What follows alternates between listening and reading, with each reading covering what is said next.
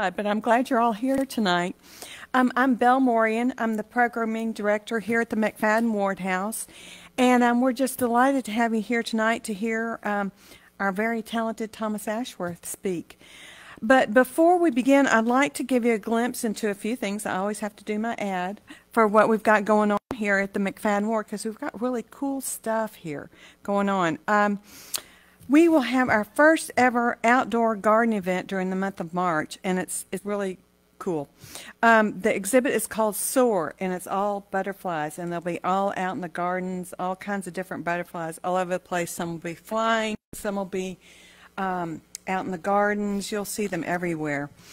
And it's a month-long display and throughout the campus, but we're going to kick off with a family day on March the 5th, which is Sunday, and from 11 to 3, and we've got these fabulous butterfly wings that have been created by local artists that we're going to have in our gardens. They're big and beautiful.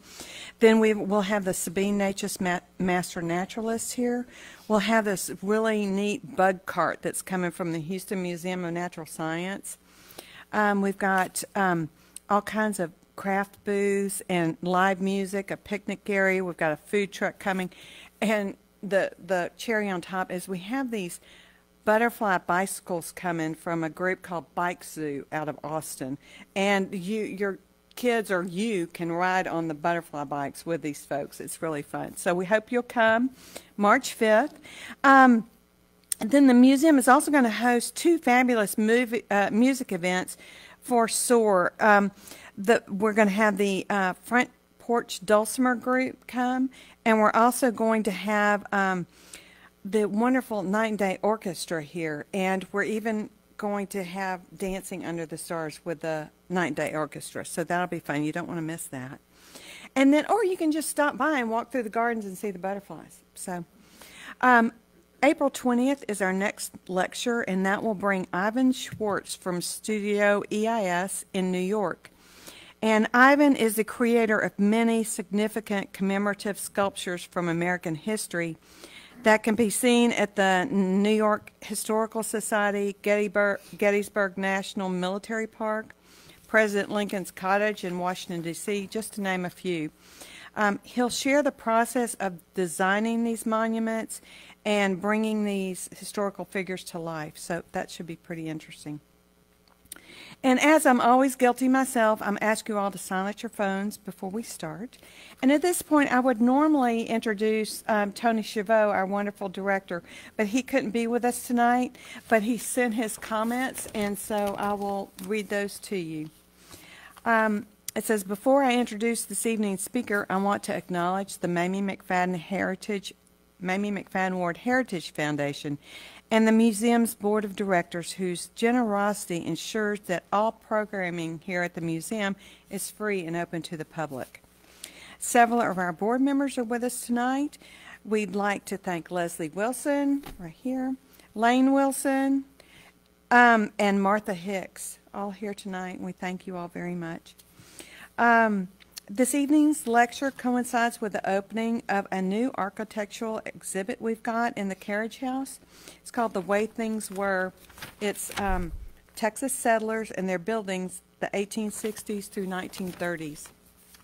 The exhibit is courtesy of the Humanities Texas program, and it focuses on the family and community life of Texas settlers as reflected in the structures they built, their vision of community and progress, and their accommodation to physical demands and economic realities of everyday life. It will be in our Carriage House, and all you do if you'd like to come see it is check in here at the Visitor Center, and we'll get you on over there. Complementing the exhibit are a number of items from our own collections, items such as the original copper light fixtures installed on the balusters of the grand staircase, several of the roof's original copper finials, and one of the huge and heavy original column capitals is displayed there. The exhibit runs through April 30th, and we invite you to stop by and enjoy it. As one walks through the McFaddin-Ward House, it is difficult not to be overwhelmed by the furnishings and objects on display. But if you were to remove all that, you would realize that architecturally the house is also a marvel unto itself. In literally every room, there are details that beg the question, gee, I wonder how they did that.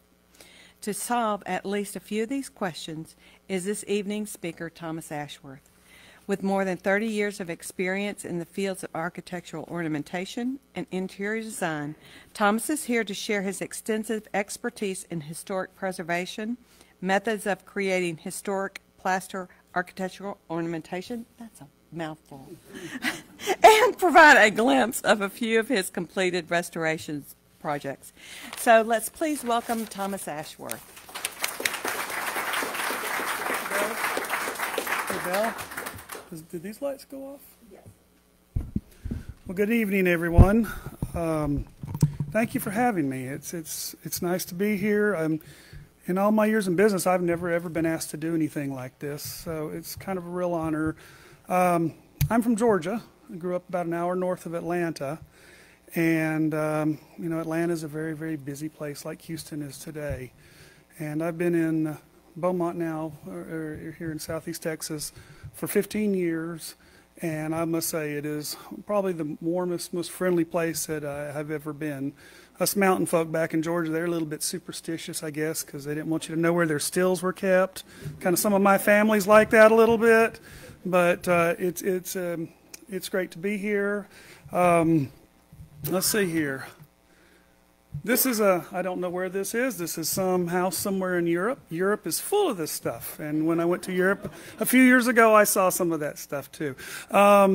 What is architectural ornamentation? Ornamentation has been around probably since the beginning of time. We've always liked to decorate things. And that's what ornamentation really is decoration. We could see the Egyptians, for example, decorated their temples and their tombs and all of their things, just all through the history, through the Renaissance periods, through Europe, even in Asia, Polynesia, the Mayans. They all had their form of ornamentation. And back primarily in the European times, stone and plaster and wood were the predominant methods which they used. I focus on the architectural aspects of interior design. I am not what I call a paint, pillow, and wallpaper person. I'll leave that to someone else. But it's kind of I went to the University of Georgia to become a golf course architect, and I ended up dipping my hands in plaster for a few years. I'm going to give you just a brief. I left my notes on my computer at work, so I had to type up some real quick ones here, so I don't want to get you dates wrong. We could talk about just the history of architecture in Europe and around the world for hours if we chose to. Of course, the first real classical architecture came out of Greece and Rome during the Roman Empire. The first notable English architect was Inigo Jones, and he lived from 1573 to 1652. So they were doing some pretty high quality work back in the 1600s. I've never been blessed to do anything that elaborate because I live in America where we like things kind of plain. Another architect was Robert Adam, and he's perhaps had the greatest influence on English architecture. Everywhere you go, you see his work, his style of work. I don't have to point it at it. I don't know why I do that. Very, very, very typical Robert Adams style.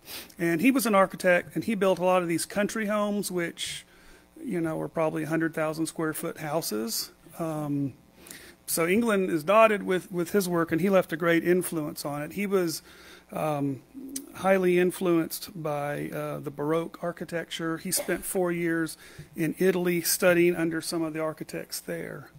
And then one of my favorite people is Grinling Gibbons, and he is perhaps the finest wood carver ever to have existed during those times. He was also, Robert Adam lived in the early 1700s, well, he lived through the 1700s, and Grinling Gibbons was 1648 to 1721. But nobody carves like Grinling Gibbons, or hardly anybody carves.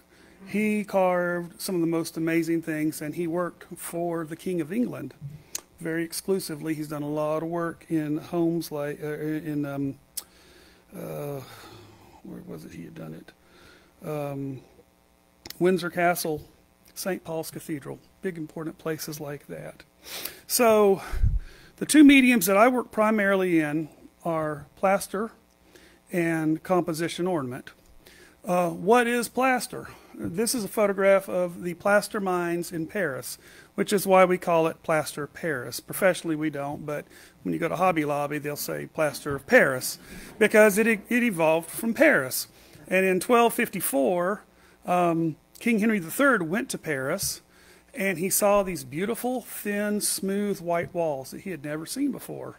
And he figured out how to get people to come to England and start doing plastering there. There are primarily two types of plaster: lath plaster, which is what you put on walls, and the ornamental plaster. I don't think back during those periods plaster was a glamorous job. It was even up through the 1940s and 50s here in America. It was a trade. You know, you put on your whites and you went to work. Of course, they didn't have rubber molds hundreds of years ago, so most of the stuff was sculpted in place. That's called parget. They would mix up a batch, throw it on the ceiling or the wall, and the sculptors would carve out the details. That's what plaster looks like in its modern state. Most of the plaster is mined in the world is mined either in Korea or here in the United States, up in Oklahoma. It's derived from the mineral basanite. And then they pulverize it, and then they cook it at about 250 to 350 degrees. And then when I get it, it comes in my big bag, and I mix water with it, and it becomes very soft and malleable, and it starts curing, and I can pour it into molds, or I can form it into shapes. And then after about 30 to 45 minutes, it becomes hard, and it cures. It gets very, very hot, and that's the curing process that makes it very strong and durable. So I'll take this. When did ornament really come to America? And I don't really have an exact answer on that. I think it was kind of simple at first. This is the Merchant's House in New York City. This house was built in 1832, and this is sort of a Beaux-Arts style. It's also a little bit of an Italianate style. I did not know about this museum, and one day I was watching This Old House, and they showed this medallion, and ironically, I have all the pieces for that medallion, and there's two of them sitting over here on the table. A friend had given me several years ago, and I thought, well, those are nice pieces. Maybe I'll do something with them. I didn't really think they matched, but sure enough, these are copies, but they go way, way back. So ornament has been in America for quite a while, and of course through the 1840s and into the 1880s, it really kind of started to develop and take place. Of course, we get into the turn of the century. Movie palaces was one place. This is the Alabama Theater in Birmingham. Victorian houses were beginning to be ornamented. You had the great houses up in Long Island and Rhode Island and the Breakers, places like that. Ornamentation was becoming alive. Probably a lot of the Europeans had come here. I know the Polish and the Germans and the Italians, a lot of them immigrated to America and brought their stone carving, wood carving, and plastering skills with them. There's a picture of their console of their organ, the Big Bertha. And not quite, our organ here is not quite got as fancy a console as that, but that is also covered in composition ornament, which we will talk about. And of course, here in Beaumont, we have several examples of a beautiful architecture here at the McFaddin-Ward House. The cathedral here in town, the Jefferson Theater, and there are probably others, lobbies of various downtown buildings and so forth. But ornamentation is alive and well in a lot of different ways. This is the plaster shop at the Decorator Supply Corporation in Chicago, Illinois. I have worked with Decorator Supply for over 30 years. Jack Meingast is, I consider him a true friend, just an incredible person. I wanted you to see what a plaster shop looks like. You can see the floors are white because they're covered in plaster. They have lots of molds, and they have lots of casting tables. They have lots and lots of stuff, too. Over 14,000 different items in their plaster and compo collections. That's a rubber mold. That's a urethane mold of one of their crown moldings, and it's a thin rubber mold, but it's being held in what we call the mother mold. So that's a plaster case, and when you make a piece of plaster, you would cover it in clay, and then you would make a plaster case or a fiberglass case, remove the clay, put the case back down, and pour the rubber into the void, and that's how you create your rubber mold. And there's one of their artisans having pulled the mold, or the casting from the mold. A sample of artwork. Sculpture, you know, clay sculpture is a part of ornamentation. We don't see as much wood carving for plaster work, but there are a lot of companies here in the United States that have some very good sculptors. Cashy in Dallas, Decorator's got a good one. Hyde Park and Foster Reeves in New York City all have really good shops. This is the vault at Decorator Supply. It contains all of their composition ornament carvings. Those are all wood carvings that were carved by, according to Jack, the Polish, the Germans, and the Italians. And they have about 12,000 of those carvings in those little containers. This is a machine that makes composition ornament. Now, compo is a little different. Let me get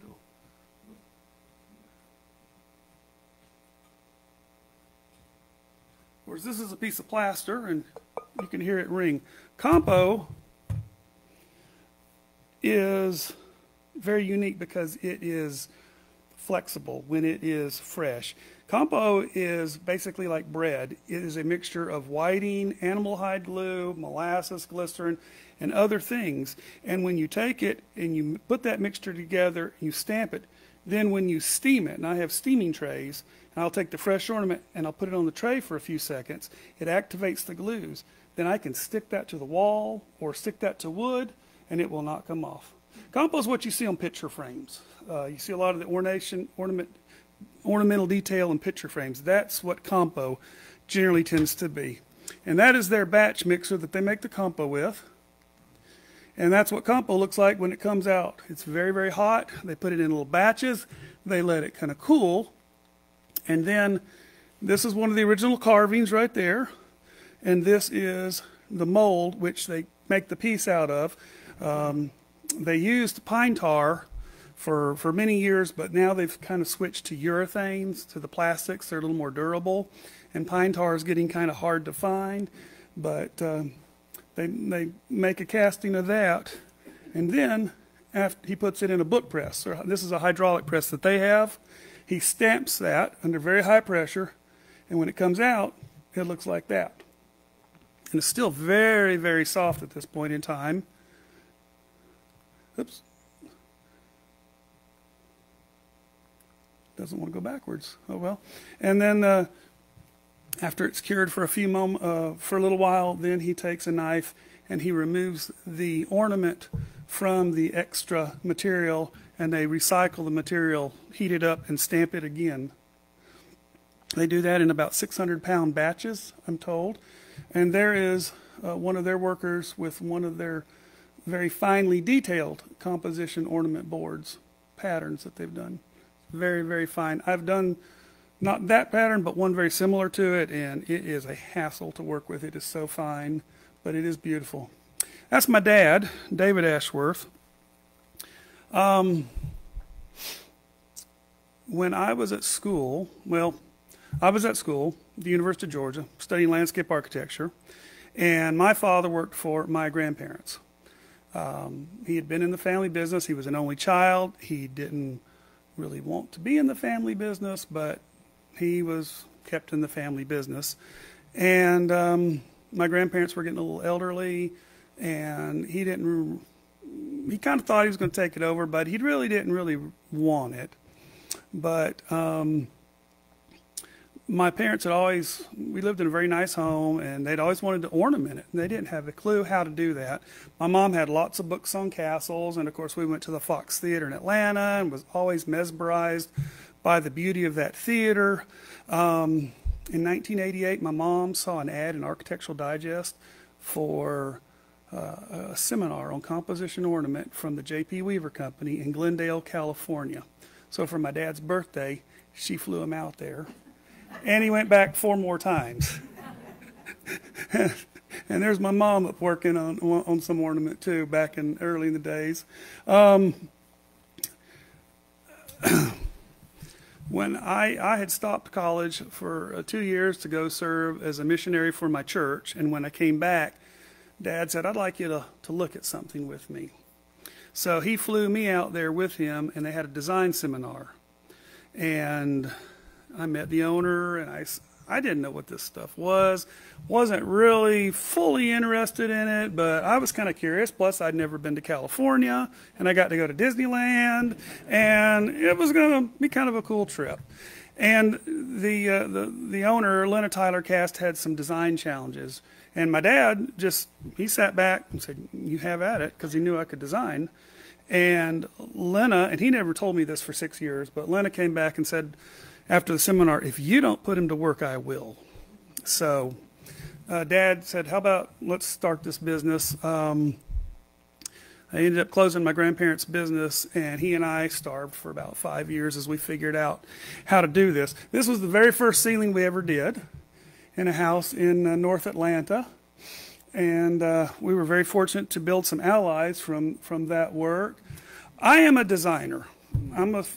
I call myself an ornamental plaster. I loosely call myself an interior designer, but I am really just a designer. I am an artist, and I can sculpt a little bit, and I can do other things, but I am a designer, and that's what I do best. I am a kit basher. I don't go out and create things from scratch. I take other people's stuff and put it together in pleasing compositions. That's kind of how we built our business. We first started working with the J.P. Weaver Company.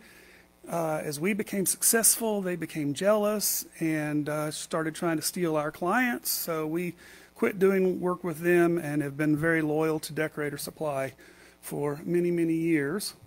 This is an overmantel in a house up in Boston, Massachusetts.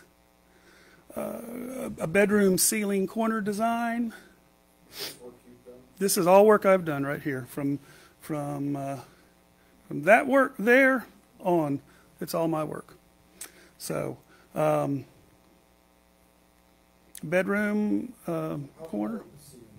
That room was 12 feet. That's an old 1920s home in Chattanooga, Tennessee. They were going to tear it down and build 4 McMansions on it.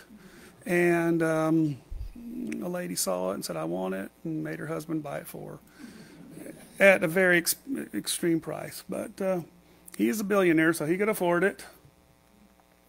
This is their dining room. And I designed this. And when I say I design things, I just look at what's already been done, and we come up with concepts that fit the space. The medallion was run. I have the moldings for the centerpiece. The little band on the outside is Decorator Supply Compo. That's the ceiling. They were starting to do some finishing work on it. I never ever see my work finished, because by the time I'm done and they finish the rest of the house, I'm long gone on to other projects, and usually people are kind enough to send me some pictures.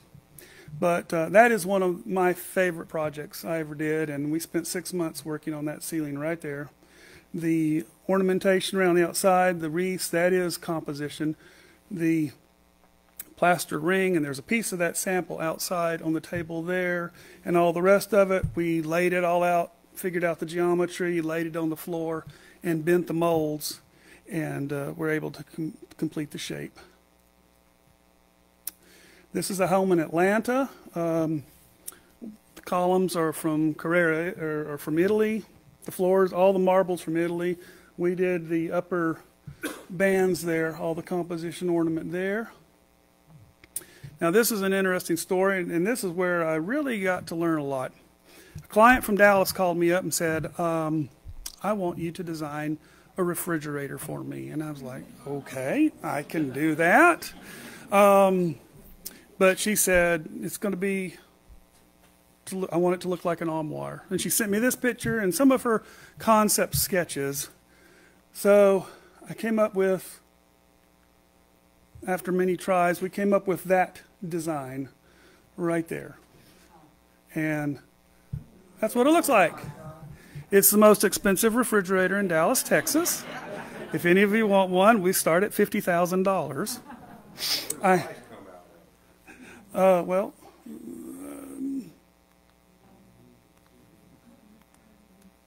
see, it does. It's a refrigerator. You open the wood door and then the refrigerator door. It's mounted. It's attached. I had to go to Tri Supply and learn about sub-zero refrigerators, and because I had never designed a cabinet to fit around a refrigerator. I can't afford a sub-zero myself. But we figured it out, and I had a wonderful carpenter that worked with us, and then a very good faux finisher that we found for the client. So we do all kinds of interesting things, but that is all hand-laid composition ornament that was laid on this mahogany. It's a mahogany cabinet. So that's one of my kind of unique projects. Oops. This here is a ceiling in river oaks for a very prominent billionaire who built a big wing of an art museum recently. And his wife had gone to Europe, and she saw some beautiful ceilings and said, I want that in my house. And they have a big 15,000 square foot house that houses all their John Singer Sargents and their other artwork. The artwork's worth more than the house is, and it's a 15,000 square foot house. The interior designer laid out some designs, showed them. She said yes. They ordered $20,000 worth of this material. It showed up, and this 75-year-old interior designer said, I don't know what to do. He called Jack at Decorator. Jack said, well, the finest guy in the country lives an hour and a half from you. I got the call. I went over there. I looked at his design, and I said, I'm sorry, but I am not putting that on that ceiling. I will not put my name with that. It's bad. It just looked like it's taking stuff out of the catalog. No offense to him, because he didn't know how, and was just trying to stick stuff on the ceiling.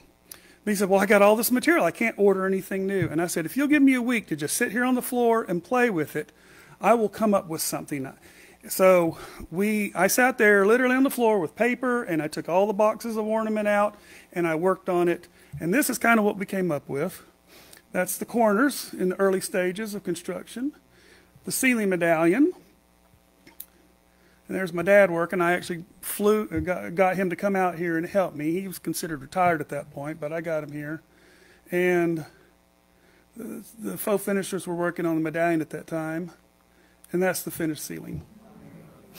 And I was short one piece of ornament. So I made a mold of that one piece. So there's one plaster piece on that ceiling. The rest of it is composition ornament. The client loved it. The architect hated me for it. She did not want me in that house. She did not like me, and I was of no use to her. I guess so. Another one of our beautiful ceilings we did. Sadly, the funny thing is this is a 35,000 square foot house, and the clients never moved into the house.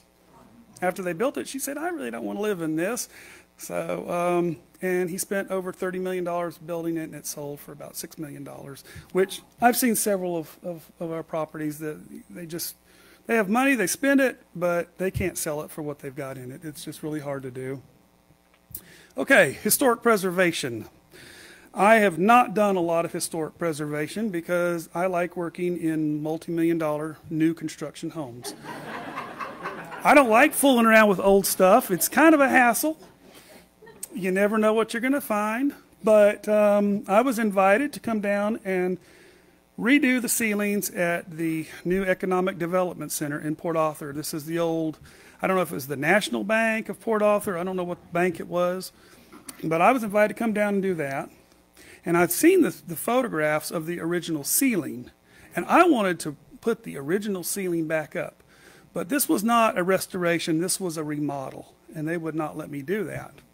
The capital over here was, there were capitals that go through you could see the columns they had taken down all the ornament there.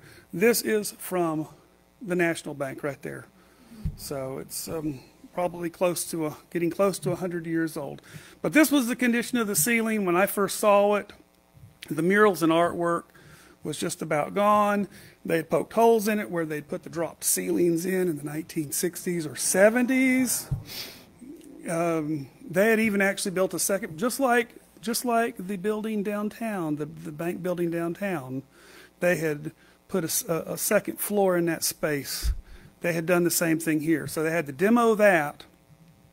So I did lots and lots of work, but I'm going to just focus here on the medallion here. That's what I had to work with. And it was in really, really bad shape.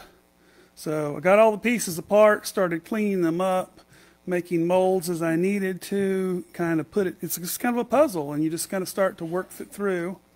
And then it started to come together, and there it is, getting ready to be molded. And at this point, I would come in and I would take my clay in about 3/8 to 1/2 inch, and I would lay it, I would put a plastic over it, not to damage the mold. And then we lay that clay on it, and then I build a case on top of that. Remove the case, remove the clay, grease the model, and then we pour the mold. That's shellacked and ready to go through that casting process. There were the two halves in their restored condition. And I didn't know what went in the middle because there was not a chandelier. So I decided to make a circle and put a star in the middle. And when I actually went back and looked at the original drawing, it was a circle with a star in the middle. So I had guessed right. Yeah, I put a little star. Now their star was big, but we made a little star for it because I just took it off of the other molds. And then the painters hired some people who did the painting. I wanted to do the painting and the restoration of that, but I didn't get along too well with the painter on that one. So they probably used acrylics. There was a couple of college students from Lamar. Before we started restoration, I had told them we need to block off all the artwork, document every piece of it, because when the lath plasters get up there, they start smearing it on top of things, and you don't know what's really there when you go back to do the restoration work. But I really wanted to spend about a year up there working on that, but they wouldn't let me. And so that's not even the painting is not even a replication of what let's just say, let's go back here one. You see the lady there? They used to look like oil paintings, and now they just, well, you've seen that artwork in Europe that person restored. It's not bad, but it is what it is. And that was what the finished pattern looked like. And of course, all the white space you see had big crown moldings up there, and that's where they would not let me replicate it. And I stole this from the newspaper. Thank you, Beaumont Enterprise. But that's what the ceiling came out, and they painted all that green stuff. Everywhere you see that green dots, and that's where moldings should have been. But it's better than nothing. And the building is beautiful, and it's been restored. It's very modern inside now. As you see, glass railings. I wish they had left these capitals up. They were just fabulous. Let's see here. Okay. This, back up. This is an overdoor. I was asked by a client to design kind of a miniature replica of the library at the Frick Museum in New York City. So he flew me to New York City, and we met, and the library there is much larger than this room. His library was 13 feet by 20 feet, I think. So I kind of had free reign to interpret it. This is composition ornament. All the wood, I designed the whole room. The wood is quarter sawn oak. That's what it looked like after it was finished. You can stain composition ornament. You can faux finish composition ornament. That's what the room looked like in its more finished state. He's a collector of 18th century art. Very old looking art, yes. He handed me a piece of paper with a picture of a ceiling on it, and I replicated very similar to what for what he wanted. There's some of the layers of the ornamentation that we added. I made the crown on the bottom, I fabricated myself, and the top piece with the flowers and all that. Everything else, there's some plaster and decorator supply compo. Scrolls are there. And, oops. And there's my friend Jerry Ritterbeck. He's doing the faux finishing on the overmantel there. That's all plaster and epoxy because I needed something durable. And I think she came out really, really well. And I look at that now and say, oh, I could have sculpted that much better. But I think it works. I think it's pretty good, and my client likes it. And I got a picture for scale there. I had gone with a client to church because they have a magnificent cathedral organ there at the Episcopal Cathedral. So I was dressed up because we'd gone to church. So Scranton, Pennsylvania. Scranton, Pennsylvania. I don't know. They just restored it recently. Now there's my dad. This is hand-laid composition, and this is what a lot of my clients like because it looks like it's just carved out of the ceiling. I found that design in an old book, and come to find out it was originally in the Decorator Supply catalog. It is not exact perfect replica, but it's very close to what we had found, and the folks at Decorator were real excited to see us kind of replicate something that they had designed or someone had designed 100 plus years ago. Came out with its getting its painting and its faux finishing work done. Normally when I create a sketch or something, I'll start with something like this and then refine it a little bit and come up with a working drawing. A lot of times I'll throw out lots of different ideas to see what the client's going to want. I had one lady, she had flower bouquets all over her house. I put together all these designs of flowers, and she said, I hate flowers. So she was a manager of a BMW dealership, and she was a tough lady. But I was just like, man, you got more flowers here than I've ever seen. And part of classical ornament is often beautiful flowers. This is a process. I did this house in Austin, a house in Austin last year. And the client wanted a hand-laid ceiling, so we bought the compo. I hand-laid the centerpiece to make a plaster cast. I get the pieces, I take them out of the box, I lay them on a piece of paper, get them looking the way I want before I go there, and then I trace around them. And after I trace them, that's what it looked like on the table.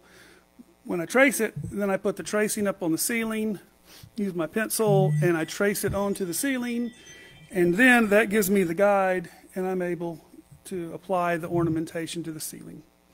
And I just use plain old paper, and I draw on one side, and I flip it over, and I draw on the back side. And carbon paper, I started with that, and I've even done the pounce methods with the wheels. And I find you just draw the original, flip it over, draw over it a few times, and you've got enough graphite up there to do something with it. And then, of course, when I apply it to wood, compo does not need a nail. It bonds to wood like you would not believe. But when I put it on a painted ceiling, the only thing holding it to that ceiling is the layer of paint. And we always put brads into our ornamentation. We never want to fall and hurt someone or anything. This is a house in Bryan, Texas. It's a very large home there. And it was a French room. They contacted us, said we want us to design this room. I designed the room. They ordered all the material. We showed up, and the house didn't even have drywall up. It was still in the steel, literally the steel framing stages. They had a few rooms done. They had about $250,000 worth of ornaments sitting in boxes that was going to be installed.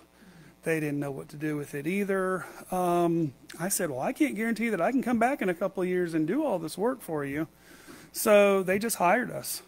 And we spent 2 years in that house and did just about every room in the house. And there. That's what the dining room came out like. That's in Bryan. 40,000 square foot French chateau. It's right next to the Miramont Country Club, which is owned by the owner. He's a big bank owner up there.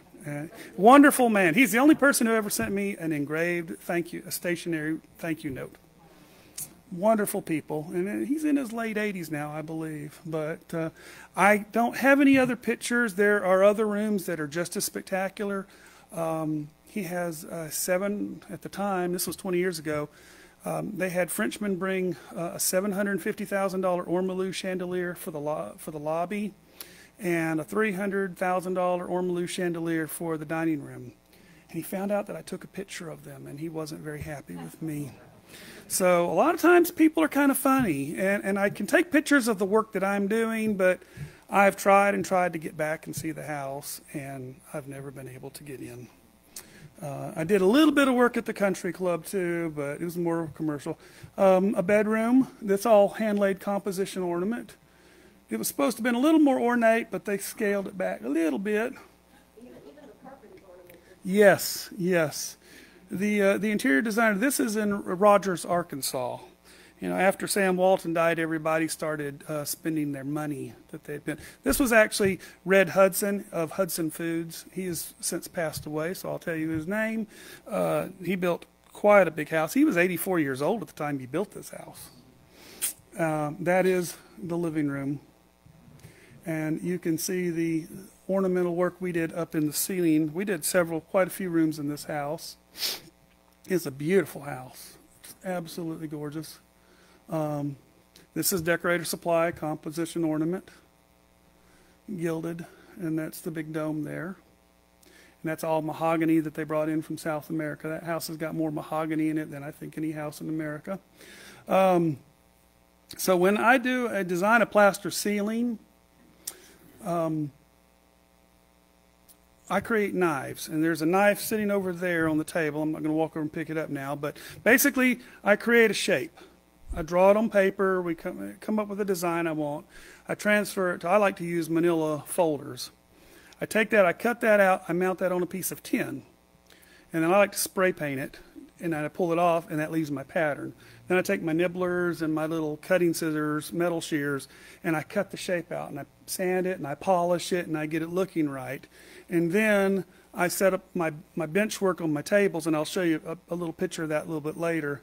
But then I create those shapes, which, and sometimes if we're doing a lot, we'll mold it.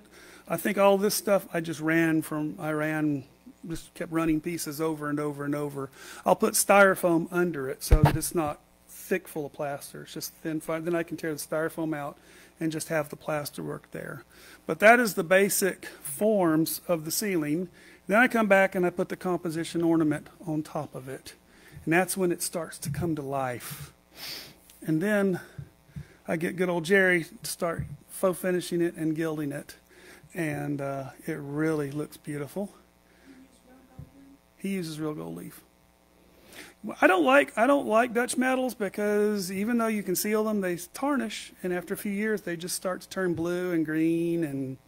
And I prefer oil-based size because it stays hard, where the water sizes will just be soft and they never seem to dry right. But I thought he's still working on it there. But I thought that's one of my favorite ceilings, and I just love that room. I just really love that. They do. They do. Can lights, that's another pet peeve of mine, can lights. Actually, when I did the house in Bryan, it's got more can lights in that dining room ceiling than I had ever seen. And I kind of made a sarcastic remark to the interior designer about, I really love those can lights. Well, the lighting designer came down from Dallas, and he introduced me to her, and he says, Thomas really loves your can lights.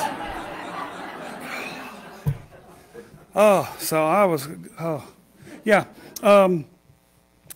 When I do a lot of early sketches, this was done for a house in California. I would send her the stuff.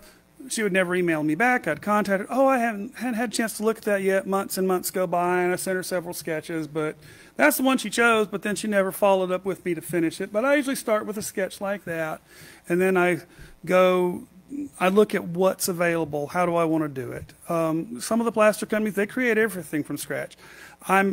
like I said, I'm a kit basher. I work with what I've got, and I know that the decorator products are going to work.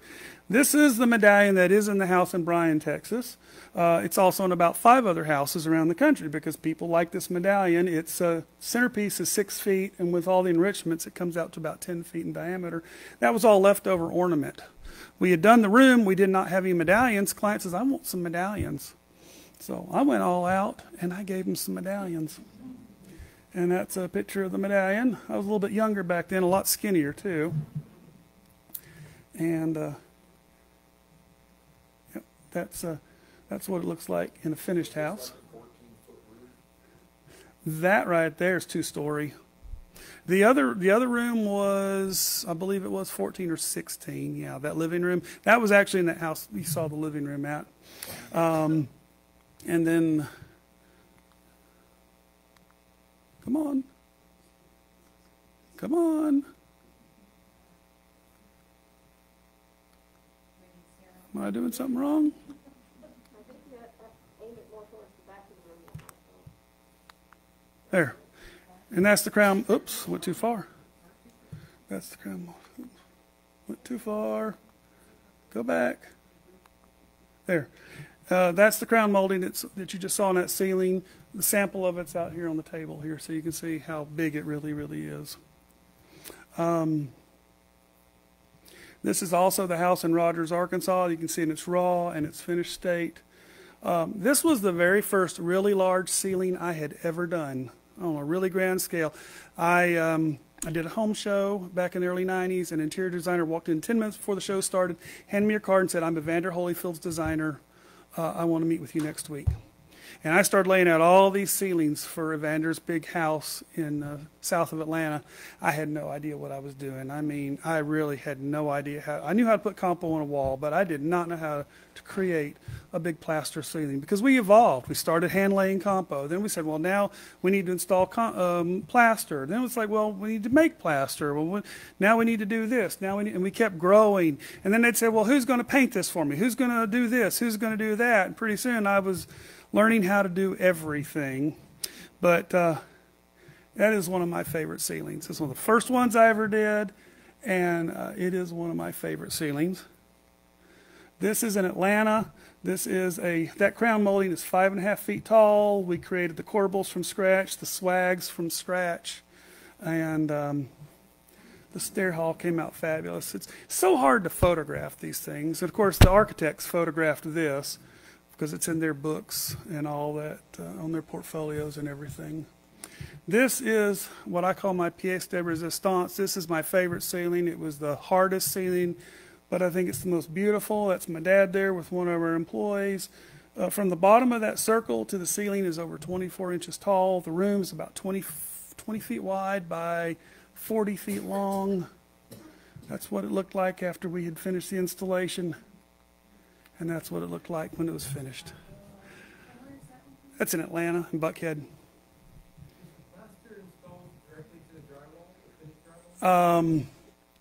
It's actually, it's not drywall, it is plaster.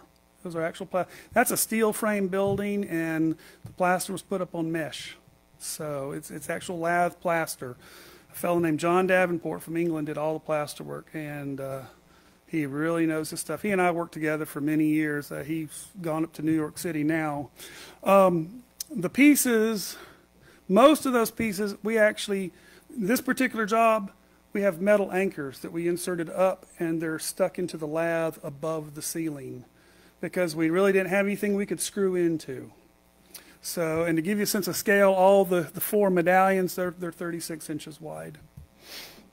But That center medallion is like 6 or 7 feet. there is no center medallion. That's the chandelier. Well, what looks like a medallion. That's the chandelier. Yeah, I don't know about.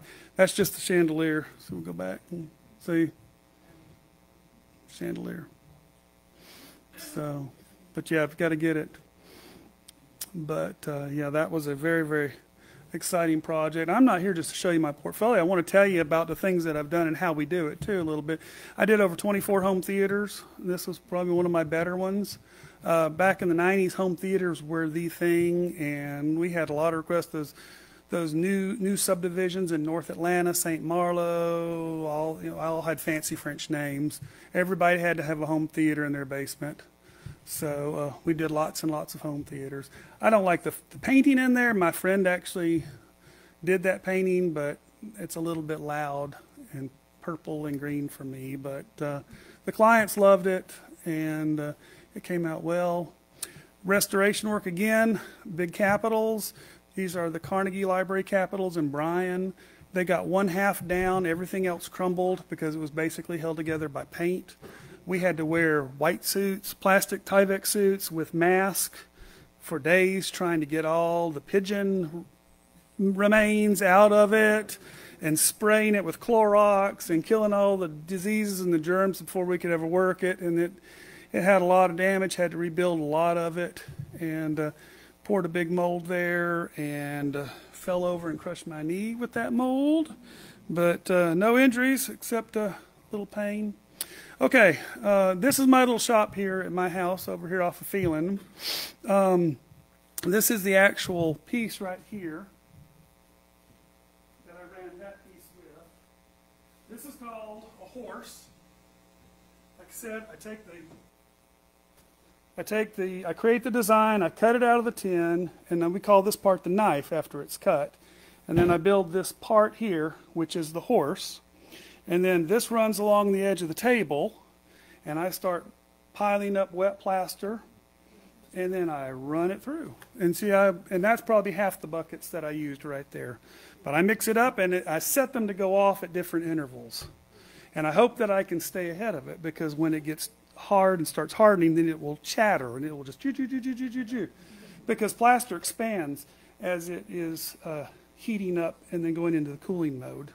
And you spray a lot of water on it, but that was a piece that I did here this past summer.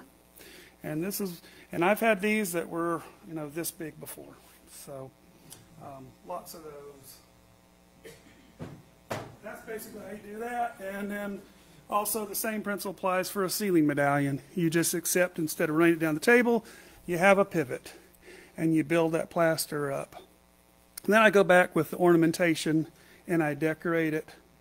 Then I can mold it and make as many copies as I need to. This is a piece that I did for a client here in Beaumont this past summer. There is this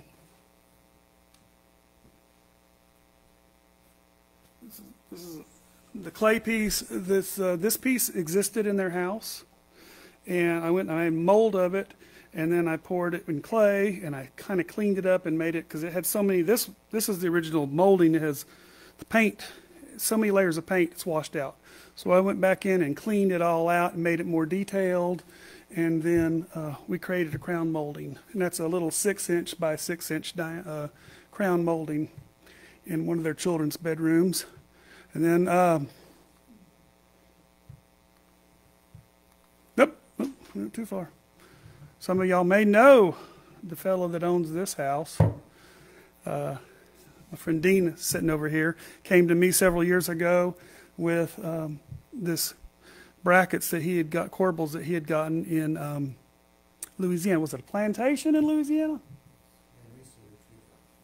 Okay. Okay. So I cleaned it all up, restored it, and made copies for him. And he was able to put them on his house. And every time I drive through there on my way over to college, I'm always excited to see those corbels on his beautiful home. And then this is my most recent project. This is the pipe work case, the organ case for the I don't know. It's a Catholic cathedral in Memphis, and we're in the very early stages of that. It's 40 feet wide. It'll all be wood covered in ornamentation. But they've got to raise about $3 million to build it. So we have the organ, we have the pipes. We just, Tom Helms, who restored the Jefferson organ, brought me in on this one. So we're kind of working on that. And I just want to touch lightly. I don't know what the future of ornament is. I don't know what generations are going to do it. We have a problem in America. We don't have trades anymore. We have lost good craftsmen. This was David Easterly. He passed away 3 years ago. he's the one who studied Grinling Gibbons the most and really replicated his quality of his work. Unfortunately, most of these great artisans, it takes a lifetime to become a great artisan, and most of the really great ones we have now are, up in their years. This is Alexander Grabovyatsky, I think his name is. He was Russian. Came after the wall came down. He is one of the premier carvers in America now, and a really nice guy. And I want to go meet him. I don't want to study with him how to carve. I want to learn how he creates the designs, because you can just see the thought process that he put into that carving right there. That's what I want to learn from him. And then another man I admire greatly is Jeffrey Preston, and I have followed his work for years. He is, I think, the finest sculptor in the world right now. He also does something very unique. He does a form of parget where he actually puts the plaster on and he sculpts it too. He puts a little animal hide glue in it that keeps it from retarding as fast, and he sculpts. But the quality of his work is just fabulous. It's nothing like anything that I can do. And the compo is good, but his work is just amazing. It's absolutely amazing. So I think, glad I put that in the slide.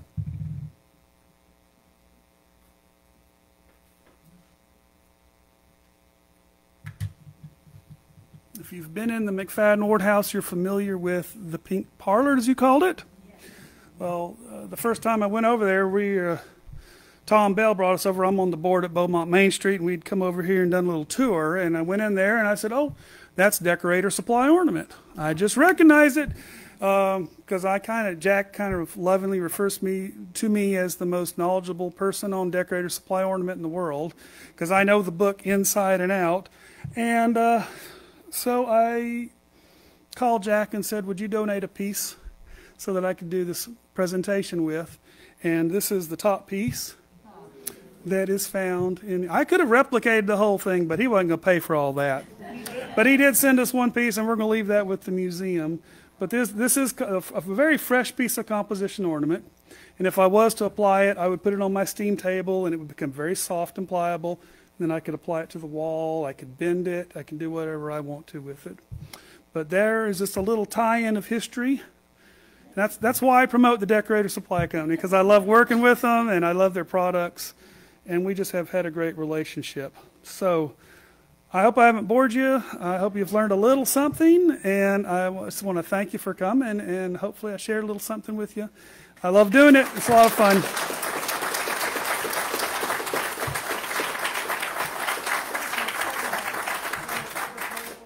anybody have any questions? We can take a few questions. Yes, sir. You mentioned earlier about putting some brads to secure it. So, how do you put the brads in? You have to drill a hole first so it doesn't crack? No. If you're using fresh ornament, it's very soft. And I use the 23 gauge brads, pop it right through, and it's fine. Don't even really have to point them out when you're done. If it's stale ornament and the glues have kind of already hardened, yeah, you'll have to drill a hole. Before you begin the work in the house, does the house you're doing be acclimated? I'm usually one of the last people into the house after the drywall or the plaster goes up. I'm usually fighting with the floor guys. That's kind of the stage where I'm in. Before the painters and the fun, but most of the trim is usually in, or if we're doing the trim or whoever, we're kind of that final stage before the floors and the final painting. Yes, sir?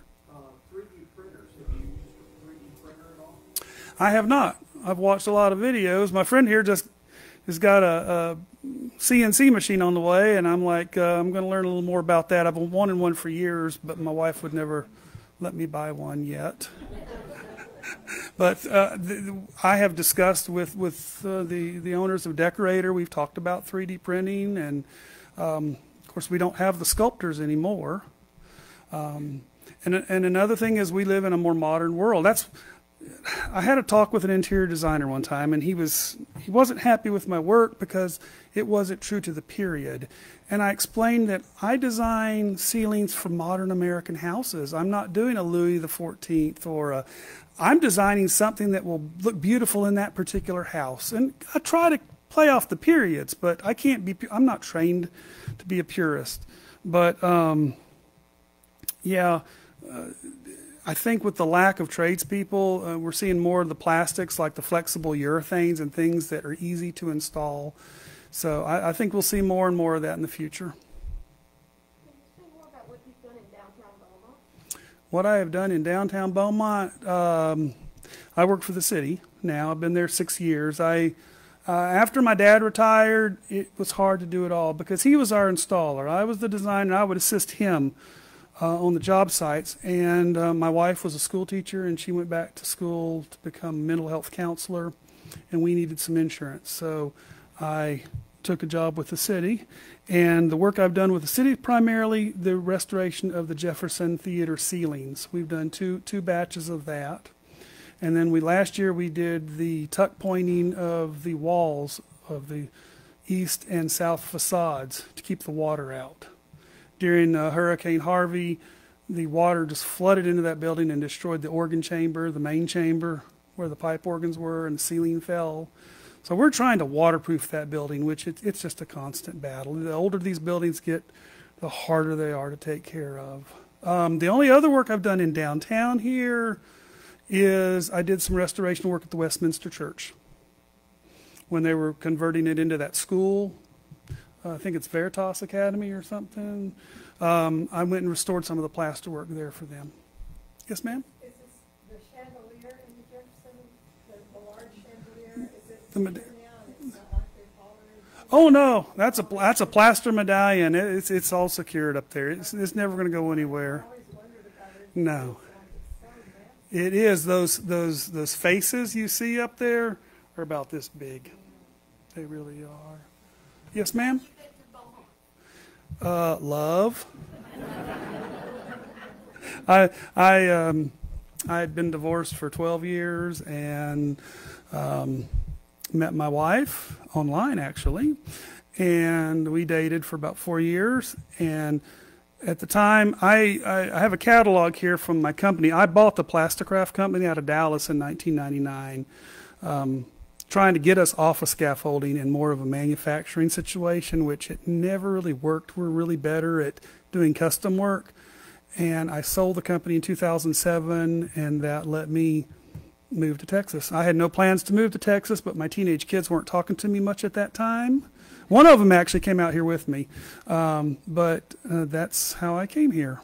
And I spent several years just sort of freelancing with Milton Bell, the architect. He and my father-in-law, Fred Brown, were very good friends. My father-in-law worked for the Rogers brothers for about 40 years and doing their finances. So he was, in his late 80s at the time, and he had let go of his staff, but he didn't want to leave. I needed an office, so I would come up there and we would do his projects and we would do my projects, and when I would go to install, I would disappear for a month or 6 weeks and come back. So that's kind of about 2012 when I kind of ramped down to more of a part-time. And now I'm very part-time. You just have to hit me at the right moment to see if I want to do it or not.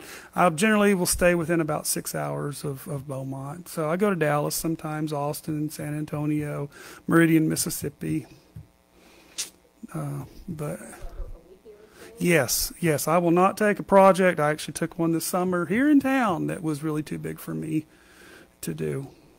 I think if I'd had this, I manufactured it all myself and installed it all by myself, and I underestimated.